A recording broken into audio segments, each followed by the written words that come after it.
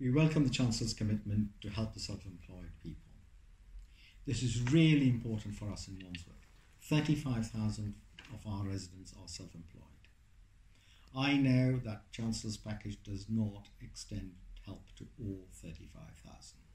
That's why I urge the Chancellor to keep looking at ways in which he can help everyone in this borough who is self-employed to come through this coronavirus crisis. Today we held a virtual conference in association with Wandsworth Chamber of Commerce.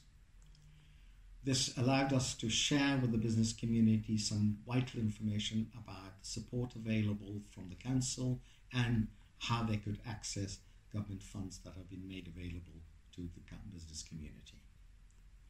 We want to continue to work with our business community and support them through this pandemic. Look at our website for details of the schemes available. These include schemes about the grants, about the loans, about tax payment holidays, and most importantly, for business rate relief. When this is all over, we want to help all our workers, our self-employed people, and our business community to get back to sustaining Wandsworth's economy and contributing to making this a vibrant borough.